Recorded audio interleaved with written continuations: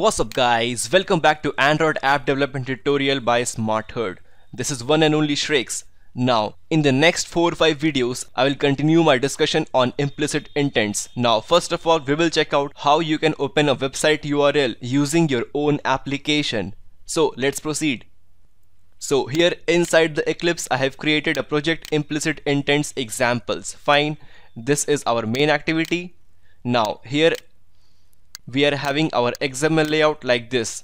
I am having 4 or 5 buttons, or you can say 6 buttons: show website, show map location, send email, blah blah blah. All these buttons will perform a specific action. Fine. Now let's check his codes. Now here in each button I have assigned an ID: show website, show map location, send email, and like this, and so on. And on click of each button, do something method will be executed, which is present inside our main activity right in front of you. Do something. Here is a parameter viewV, and I have differentiated each button by using its IDs.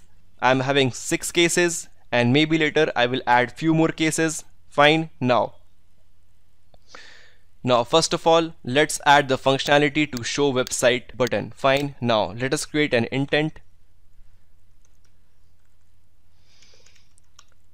Intent space intent equal to new intent. Now inside the intent we have to provide the action type, what we want to perform using this intent. So for that we have to provide intent dot action view. Fine. Now this is the implicit intent type which will open the applications which can view our website. Fine. Now after that we have to set the data to our intent, which website we want to open. Fine. So let's type intent dot set data. Now inside it we have to use URI dot parse. Fine. Now it requires the URL which we want to open. So let's give the URL. Let's write http://www.google.com.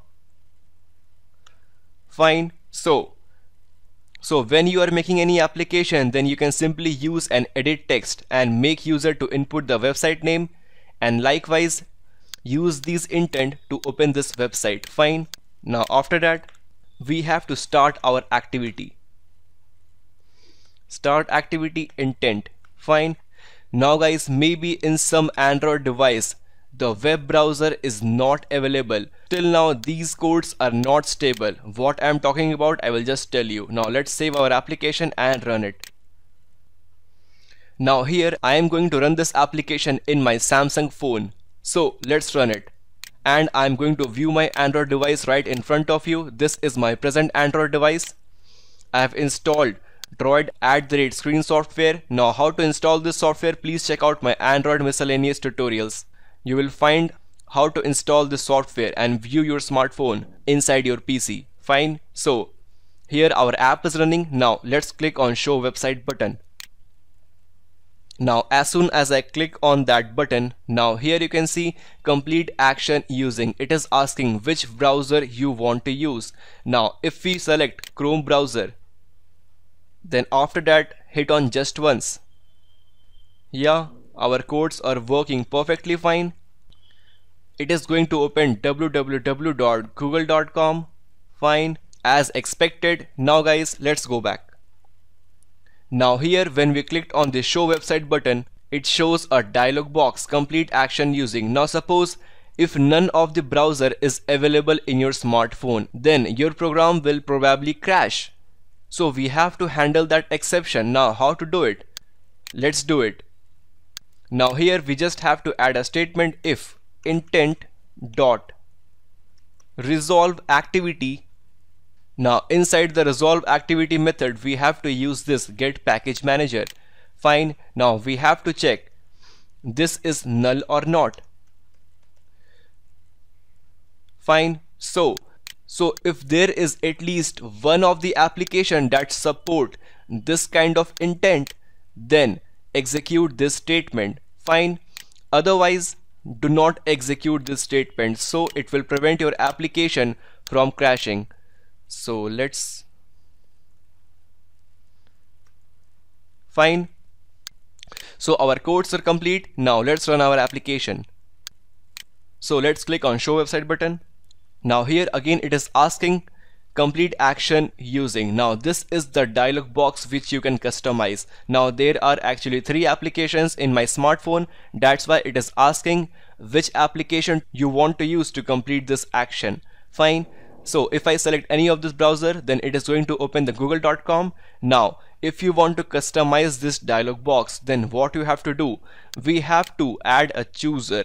Now what is the chooser? I will just tell you. Intent space. I have created an intent, and this chooser is actually an object name of intent class. Fine. So equal to intent dot create chooser. Now inside it we have to give this intent, and title, let's give the title for our dialog box. Let's use open website using ... Fine, like this. Now this chooser we have to use here. Instead of intent we have to write chooser. So let me do one thing, guys. Let us create a global variable here. Intent equal to null, then chooser equal to null. Fine. So let's not initialize it here again. Here also remove it. So I have created this intent outside the switch case statement so that we can use this variable intent and this intent chooser in all the buttons. Fine. So what we are doing here actually, first we have created the intent and assigned it the implicit intent action type. Fine. Action view, we are then setting the URL in our intent. This is our URL. We are parsing it and setting it into our intent. Fine. Now this chooser is actually customizing our dialog box, open website using. Fine.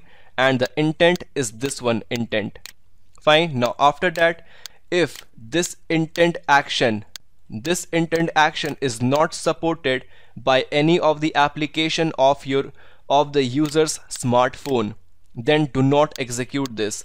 If at least one application is available, then please execute this statement, start activity chooser. Now chooser is what?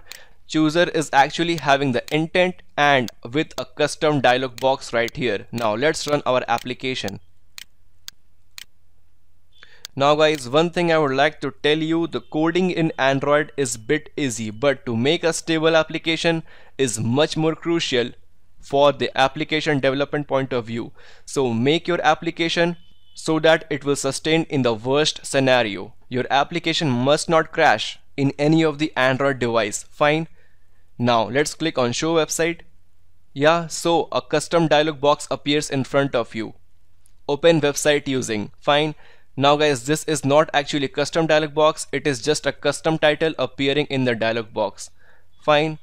The custom dialog box I will teach you later on in detail. So let's click on this time internet browser.